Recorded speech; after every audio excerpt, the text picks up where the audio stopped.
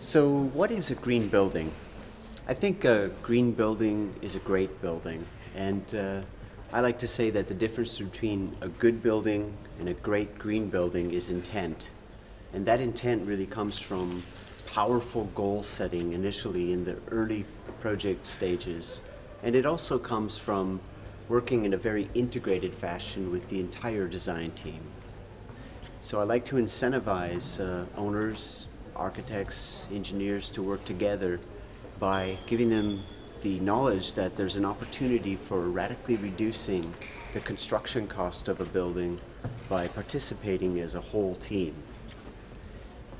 Other attributes of a great green building include an ultra-low energy design or radically efficient energy design.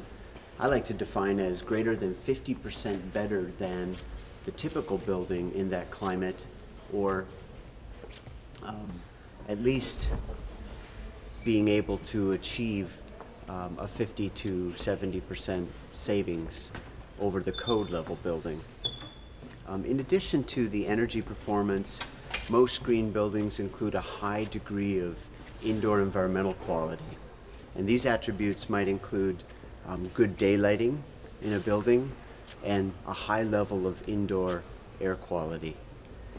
Finally, the site design being one that is created for people, a place that people love to be, is a really powerful attribute of a good green building. And material design, the materials that comprise or make up an entire green building often include renewable resources, and certainly insofar as possible they might include really efficient materials.